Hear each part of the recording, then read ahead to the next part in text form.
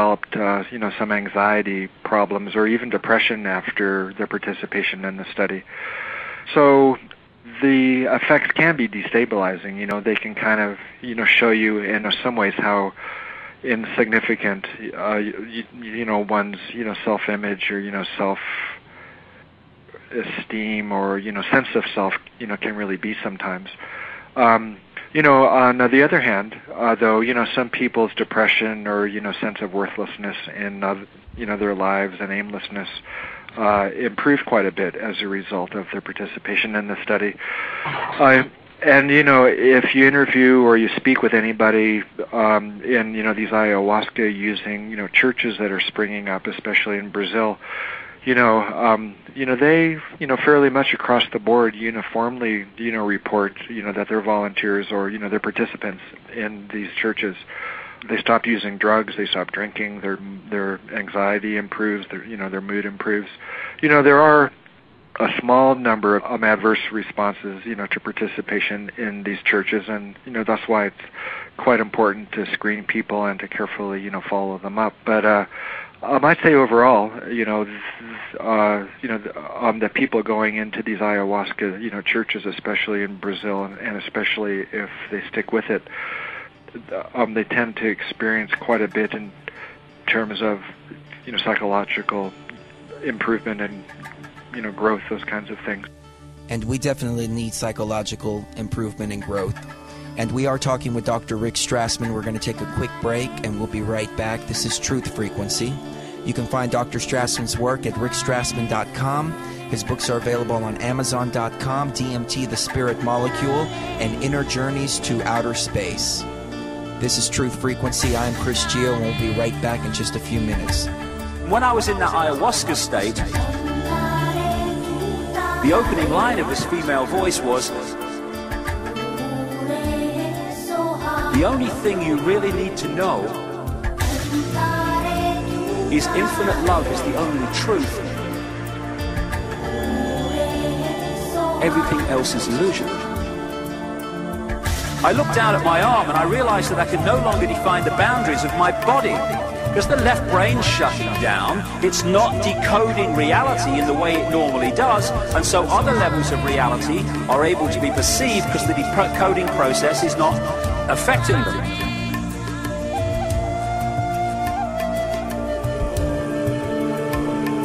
Land of mountain. Infinite love is the only truth. Land of Dakini. Everything else is illusion. Land of mountain.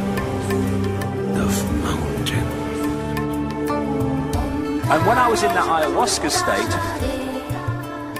I looked down at my arm and I realized that I could no longer define the boundaries of my body. I can't define where I begin and where I end.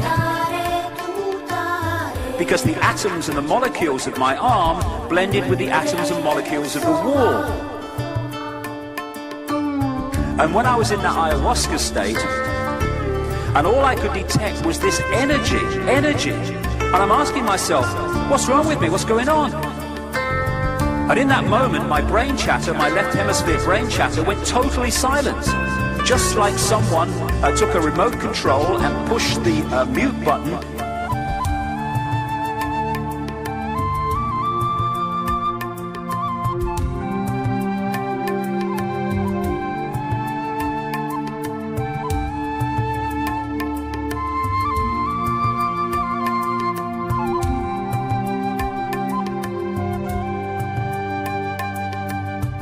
When I was in that ayahuasca state, at first I was shocked.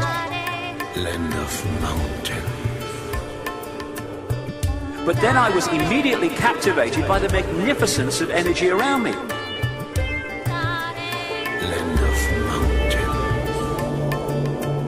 And because I could no longer identify the boundaries of my body, I felt enormous and expansive. I felt at one with all the energy that was, and it was beautiful there. Imagine what it would be like to be totally disconnected from your brain chatter that connects you with the external world. So here I am in this space, and any stress that related to me, to my job, it was gone. And I felt lighter in my body. And imagine all of the relationships in the external world and the many stresses related to any of those, they were gone. A sense of peacefulness. See, all this stuff, all this stress, all this stuff that causes such grief and stops us from finding joy. It's all body-computer stuff, not consciousness. When the colonial powers came into Africa, as everywhere else, they targeted the shaman and the carriers of the ancient knowledge and the ancient history, and in his words, they milked the minds of the shaman and then killed them. So to keep the knowledge alive, the shaman streams started to create their own secret societies with horrendous initiation rituals to make sure you really wanted the knowledge, and they carried it underground so it would survive. Because what the colonial powers wanted, in other words, these bloodlines behind the colonial powers, they wanted to destroy as much of the ancient knowledge as possible, because then they could impose their own version of history, which would write out what they didn't want people to know. And welcome back to Truth Frequency, ladies and gentlemen. I am your host, Chris Gio, and joined as always by Socio Student. We are talking with Dr. Rick Strassman, author of DMT, The Spirit Molecule, and Inner Journeys to Outer Space. Once again, his work is available at Amazon.com, or you can go to his website at rickstrassman.com. Now, Rick, we were talking about the long-term possible benefits of dimethyltryptamine. Would you say that there's any benefits in smoke DMT versus ayahuasca, or would ayahuasca ultimately be the therapeutic and beneficial way of ingestion?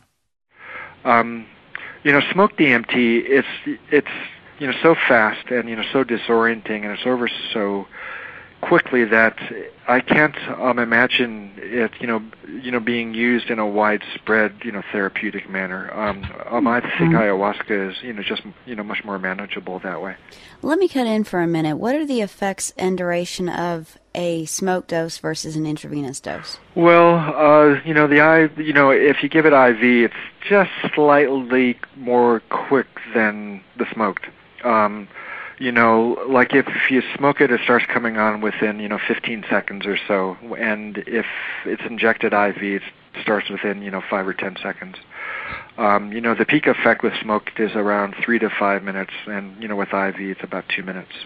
And it's over when you smoke it in about, 45 minutes. And it's over when you give it IV within about, like a half hour or so. So they're close, they're comparable. And just for a disclaimer out there, for our listeners, if you're even considering trying DMT, you stay away from the injection method, because you're never going to get anything that's going to be pure enough, that's going to be safe for you to do. So even though we don't condone anything illegal, we're not saying that anybody should go out and do it. If there is anybody out there thinking about it, stay away from the injection method. Would you agree with that, Dr. Strassman? Oh, yeah, for sure, yeah. Like our DMT was the world's purest DMT, so it had the stamp of approval of FDA and, the DEA. And, it can be hard also, to distinguish, between a vein and an artery if you're inexperienced, and you certainly wouldn't want to be, injecting anything into an artery. And also, if you blast off through that nuclear cannon while a syringe is in your arm, you could really hurt yourself. No, it isn't. You don't do this at home. I completely agree. When you're dealing with something as potent as DMT, you need to approach it with the most highest respect and understand its power and respect its power. If I can change the subject for a minute, I feel that it has a lot of benefits for end-of-life therapy, and I think it should be used for cancer patients, AIDS patients, anyone who's terminally ill. Do you think it has any benefits for end-of-life therapy? It could, and that was kind of one of my thoughts early on.